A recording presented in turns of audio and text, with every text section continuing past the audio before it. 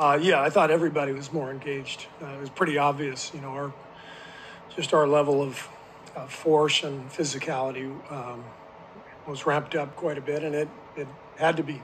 Um, what Boston did in the second half, fourth quarter the other night, we knew we had to come with a much better focus and sense of aggression, and I thought that started right from the beginning. Draymond played a huge role in that. Yeah, I mean, Steph was breathtaking in that quarter. Not just the shot making, but the defensive effort. He just doesn't get enough credit for his level of conditioning, physicality, and defense.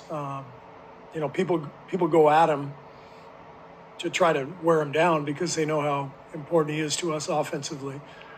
And it's pretty dramatic, the difference in Steph's strength and physicality in his body now than from 8 years ago when I first got here. So the guy's amazing. He just keeps working on his game, his strength, his conditioning year after year, and it's a pleasure to watch him play every night. I might have mentioned this last week. The good thing with an elbow is that you can still get on the court. So he was on the court 3 weeks ago going through intense defensive slides and sprints and one-on-one full court, without using his left arm.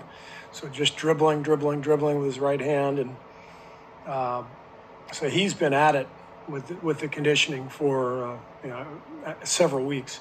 And so that was the least of my concerns. I was worried about just him being able to extend his arm and shoot the ball, but he knocked that three down.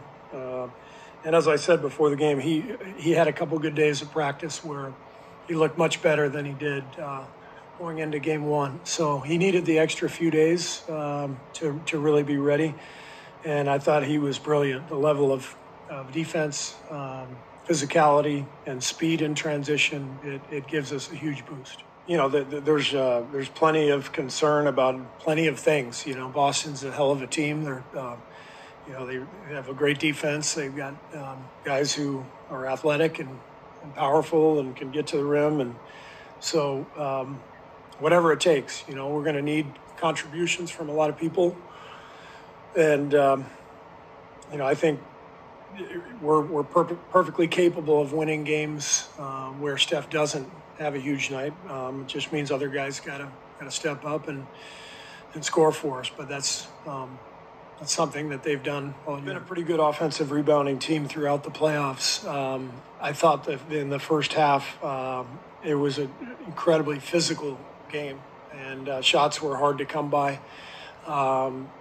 We weren't getting past them on offense, so that we weren't really creating any defensive rotations, and which would lead to offensive boards. So if the game can open up for us a little bit like it did in the third quarter, then we're able to get better shots to make the defense rotate, and then you got a chance to get a few offensive boards like Wiggs did in that third quarter. Nothing different. I think the deeper you get in the playoffs, the better the competition, the better the defense.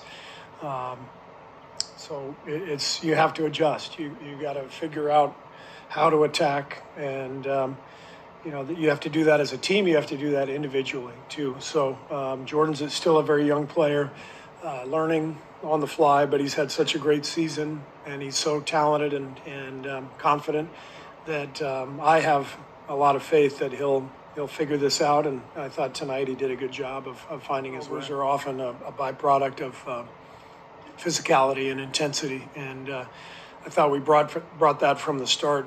Draymond had plenty to do with that. So did Gary. So did Wiggs. I thought our whole team was physical and intense, and we did a good job of trying to make things difficult for them.